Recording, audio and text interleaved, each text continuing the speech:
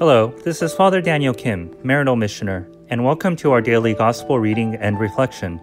Today's Gospel reading is according to St. Matthew, chapter 10, verses 1 to 7. Jesus summoned his 12 disciples and gave them authority over unclean spirits to drive them out, and to cure every disease and every illness. The names of the 12 apostles are these. First, Simon called Peter, and his brother Andrew, James, the son of Zebedee, and his brother John, Philip and Bartholomew, Thomas and Matthew the tax collector, James the son of Alphaeus, and Thaddeus, Simon the Cananean, and Judas Iscariot, who betrayed Jesus. Jesus sent out these 12 after instructing them thus: "Do not go into pagan territory or enter a Samaritan town. Go rather to the lost sheep of the house of Israel. As you go, make this proclamation: the kingdom of heaven is at hand." The Gospel of the Lord. Praise to you, O Lord Jesus Christ.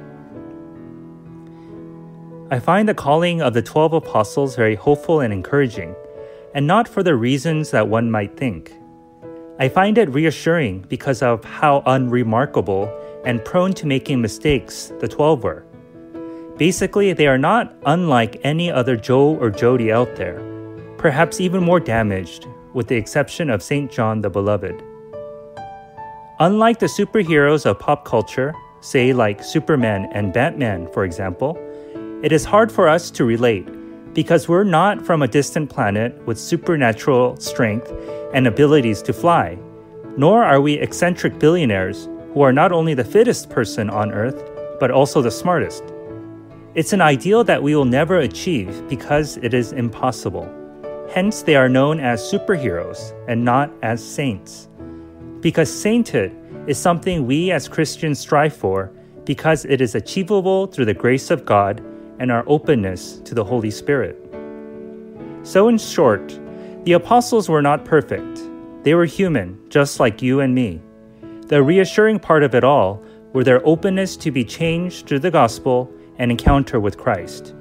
With that, anything is possible with God. And this narrative and opportunity continues onto our time and beyond until Christ comes again. Thank you for listening to today's Gospel reading and reflection. Please be sure to tune in again tomorrow. Have a blessed and encouraging day.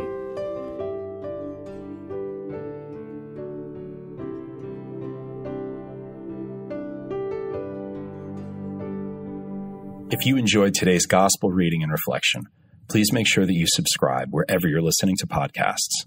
Also, if you know somebody who may find value in today's reading, please make sure that you share it with them. To learn more about how you can support the work that Maryknoll does around the world, please visit us at maryknollsociety.org. And if you're interested in subscribing to our online magazine, please feel free to visit us at maryknollmagazine.org. Thank you once again for spending your time with us today, and God bless.